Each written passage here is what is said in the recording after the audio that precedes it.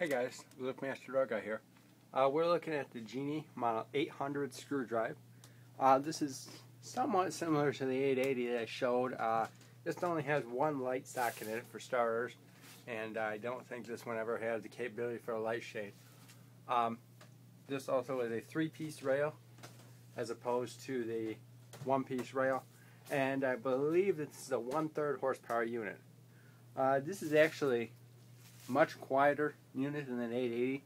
This is probably the quietest Genie screwdriver I've ever heard. We'll run this up for you. I'm not going to be able to run it down because I don't want to move my header bracket and stuff. My door hits the limit switch there whenever it's coming down, so it only runs down a couple inches and then stops when it hits the limit switch. So I will run this full cycle up. Here we go.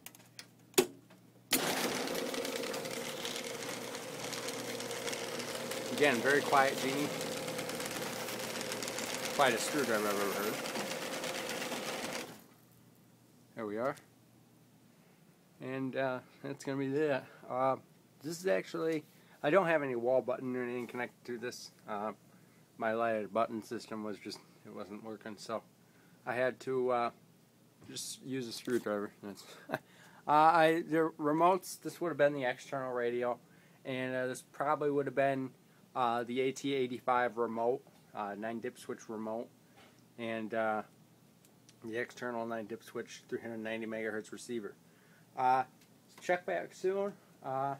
Wednesday's video is going to be the 2280 Aviator with a belt, and then I'm going to do the Moran Tech, and then I think I'm out of videos.